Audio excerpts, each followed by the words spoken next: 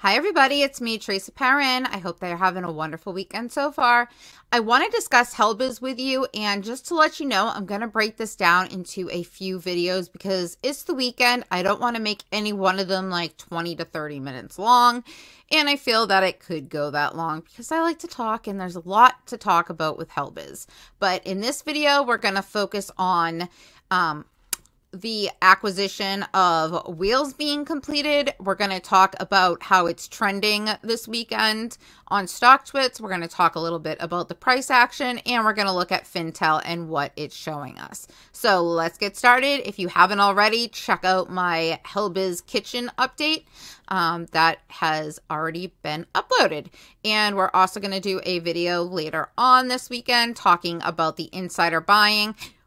So please pay attention to that HLBZ kitchen because I think you're going to see something that correlates there. So let's get started. Please remember, nothing I say is financial advice. Always do your own DD. Let's get started.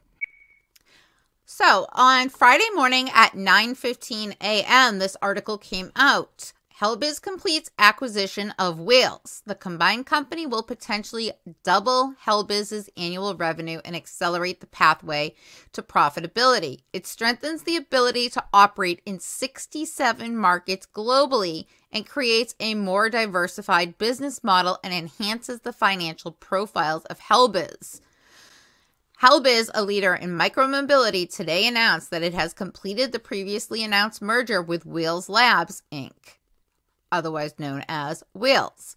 The acquisition is expected to strengthen the ability to operate by expanding HLBZ's presence to 67 markets globally, creating a more diversified business model and enhancing the financial profiles of the company.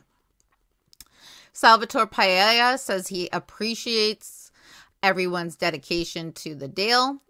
Wheels' assets and industry expertise are invaluable to us. We believe the acquisition can accelerate our efforts to advance our product development, enhance customer experience, and push our top line and operating efficiency to the next level.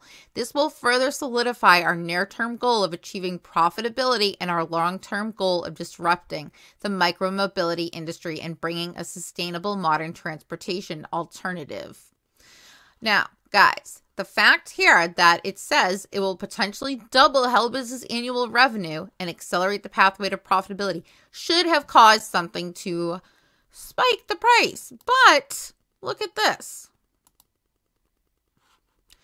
We were down on the day, 2.9%, or like less than a fraction of a penny, but considering we're only trading at 17.77%, guys, that is very, very strange to me, and I don't understand it, especially given the fact that our volume was 6.14 million, which is above our normal average volume of 4.76 million. So how is it that we didn't even go up at all? We know how HLBZ can move. If you need a reminder, before I get off the screen, let me just tell you that the highest it went was from 17 cents to 19.8. So, you know, under 20 cents. So it moved like 2.5 cents total and then came back down. Something seems a little strange to me there. But look at, this is from before how much HLBZ can move. It can go from, you know, 24 cents to 53 cents in a single day. And yet it does nothing today. It seems very odd to me. But anyways, it is what it is. I think that going into Monday, I'm not the only one with those feelings, and it's definitely on the radar. According to, as of Saturday night, on StockTwits, it's number 7 on the most active tickers, and it's number 2 on the watchers, guys. So, you know, it's right behind GRND, Grind, that one that went up like crazy amounts on Friday, if you saw that. If not, check out that chart. It's very interesting. But it's even above MMTLP on the watchers. So something tells me it's going to rocket. But why hasn't it? I don't know. But I'm intrigued. Now, according to FinTel, this is not a short squeeze candidate. They're saying that the short interest is only 2.19% with 0.28 days to cover. Again, take anything you see on Fintel and on Ortex with a grain of salt because, guys, it doesn't seem to add up lately. The shares available to short is plenty, 2,500,000. With a 40 to 42% cost to borrow. Again, why is the cost to borrow so much on a stock that's only 17 cents when there's only a 2% short interest? See what I mean here? The short volume ratio has been between 25 and 48.84% in the past 2 weeks. On Friday, it was 40.40. So clearly, Friday was higher than it's been all week. And guys, people are still shorting it at freaking 17 cents. Why? You need to ask yourself why.